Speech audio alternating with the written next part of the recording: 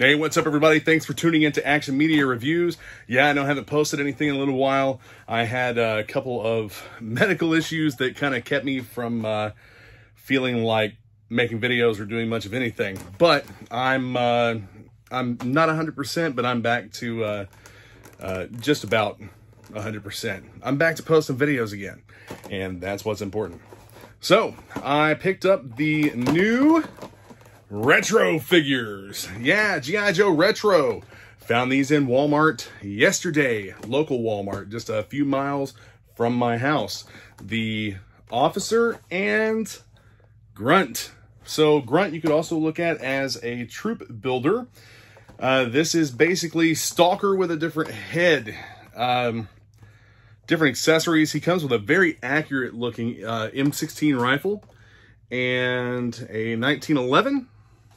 As you can see right there, if I can move the glare away on the case, I'm using the MOC Masters 3.75 case that does fit these just barely. They're snug, man. They do fit right in there, and without any issues. So if you want to pick up some MOC Masters cases, I believe these are in stock. Anyway, back to Grunt. He comes with the backpack and the helmet. Give you a little bit of a try to get a better close-up there. There's some light reflecting from my recording device, my phone. On the back, you have the little bit of a bio here, which just says, familiar with all NATO and Warsaw Pact small arms, as well as domestic and civilian arms, a highly motivated, systematic individual.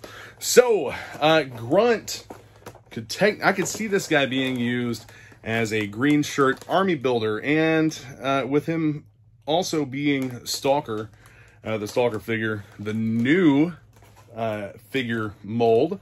He has the hip rotator articulation, as well as the calf rotation, and the highly articulated wrist with the disc that will allow it to actually move like this. Really cool. They don't have bicep articulation. And then next, we have the Cobra Officer. Yes, the Cobra Officer. And here, you know, we're going into these retro figures with some more realistic weapons accessories. I believe this is an H&K MP7 submachine gun that he has here. And he comes with the mortar launcher. Again, with that glare, I might have to take this figure out of the case here. I'll do this for both of them so that you can get a little better look. Man, did you hear that? These things lock up super tight. That's a little bit better. It's still got some glare on it, but you see the mortar launcher back there. He does come with the Cobra Officer helmet, a stand labeled Cobra Officer, and an AK-47.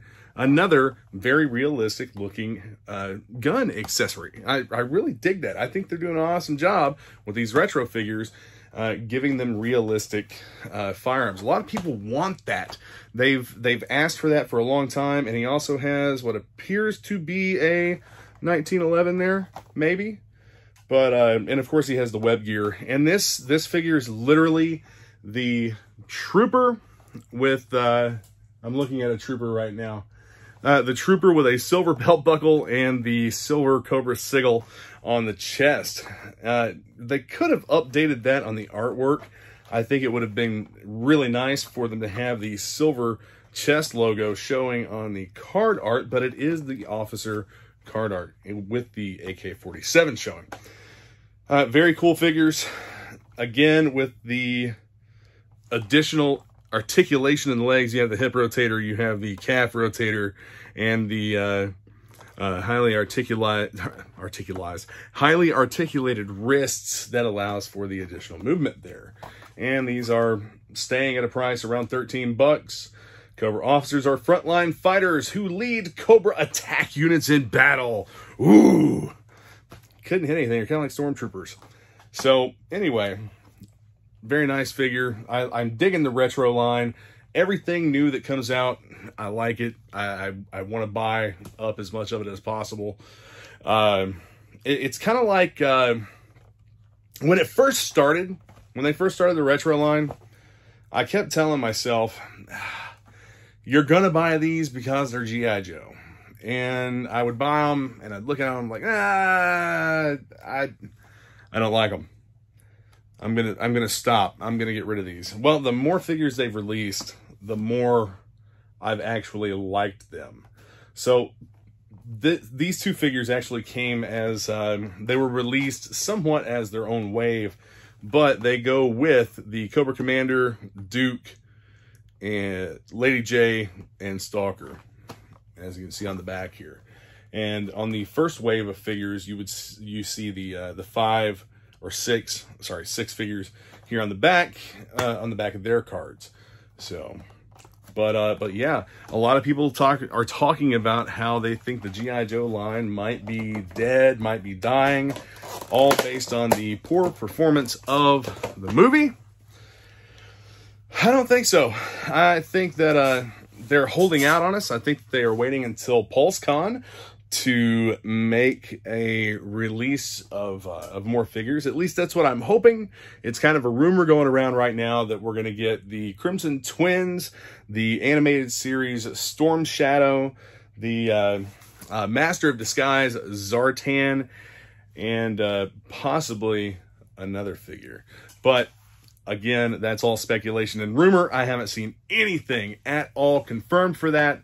And PulseCon's like a month away. So hopefully we'll be able to get some of these really cool things from PulseCon.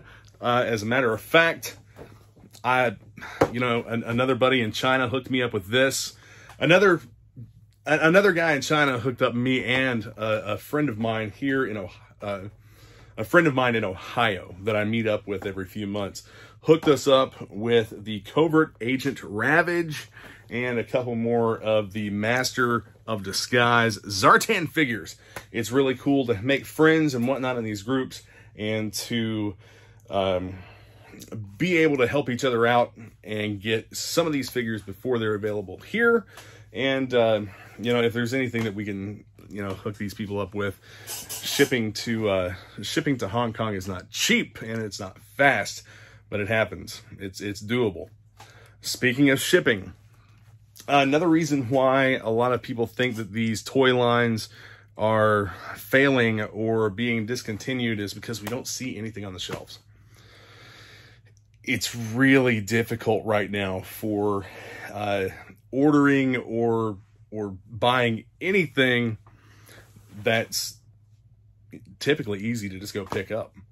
That's like, today we went to, my fiance and I went to Menards to get a new light for the bottom of the microwave, and got to order it. No idea when it's going to be in, but we got to order it.